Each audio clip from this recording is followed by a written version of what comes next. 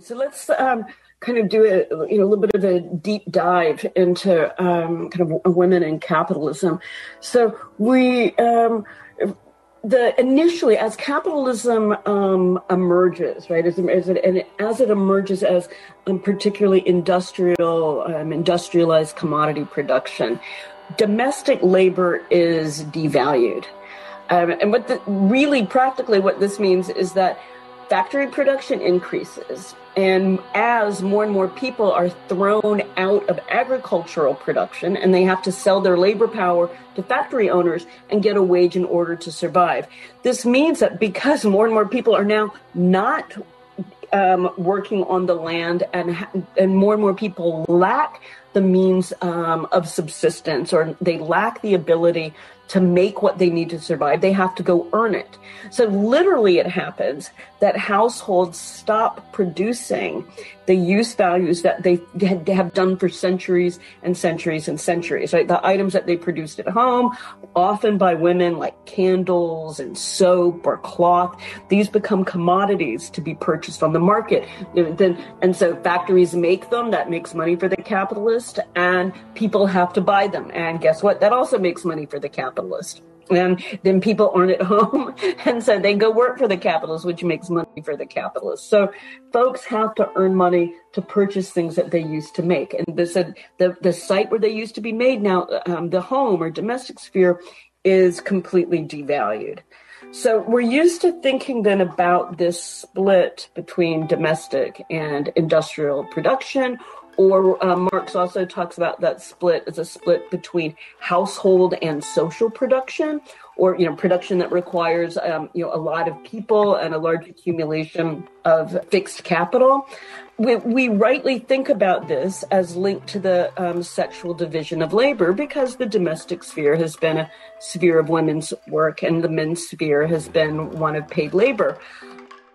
And this solidified, exactly as you said at the beginning, in this kind of post-World War II vision of the nuclear family. But it never, ever described all households, not in the U.S., not in Europe. If we just think about the U.S., working class women and children, even in the 19th century, were in factories and working under horrible conditions and for terrible wages. And one of the things that made these conditions especially bad for women is that their husbands and fathers controlled what they could earn. They could take the husbands and fathers could take the wages earned by women and children, because women were under the legal authority of men, right? Women couldn't own property, they couldn't sign contracts, they couldn't get a mortgage, couldn't testify in court, obviously they couldn't vote. I mean, until the 1970s, after decades of women's struggles, only then were women able to even have credit cards. So working class men have fought for a family wage that's really important, enough to support a family, but once women enter the workforce, women need to start winning, and did start earning wages too. So we've got to be really critical of any of this effort to return to the family wage. The guy who wrote, J.D. Vance, he wrote Hillbilly Elegy.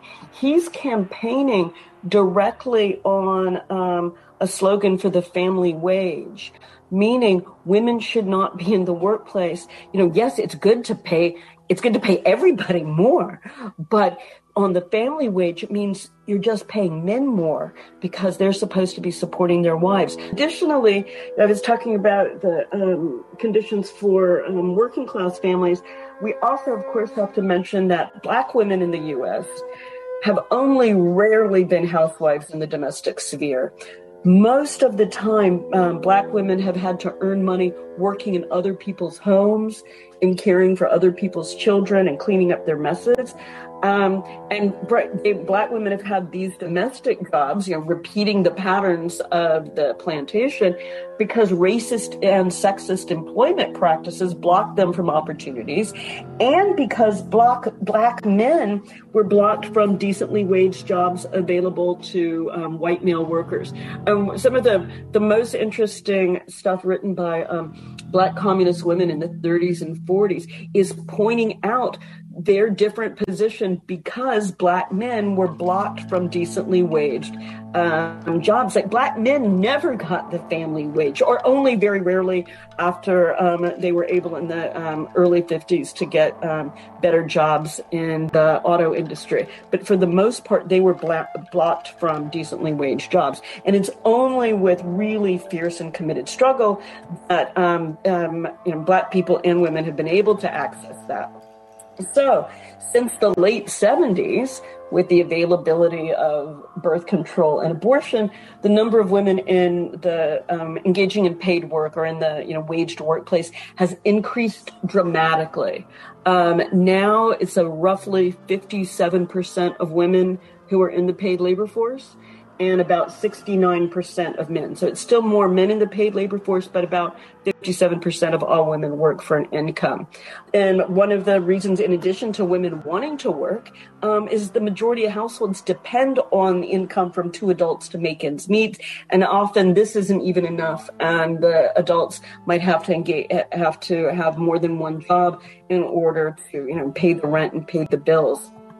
So I think in general, what we need to think about when we think about the effects of Roe now because of women's changed labor position is that it's going to be devastating for all working people, right? It's going to have a huge impact on women's ability to work outside the home. It's going to have a huge impact on expenses in the home, which we're experiencing a lot of inflation right now. So we can just imagine if there's more and more mouths to feed and kids to close, and then daycare to provide, which is also super expensive. And workers know this. Right? All workers know that women will still have abortions because the costs of not having them are so great. It's just going to be more and more dangerous and more risky for them. And it's also going to increase the presence and power of police and surveillance in our lives, I think, in ways that we've have not yet even begun to imagine. So women have been in the workforce now for heavily in the workforce for over 40 years, and are not going to accept being forced back into the home. But it's going to then be a fight over how can they control their reproduction. It's going to be super hard.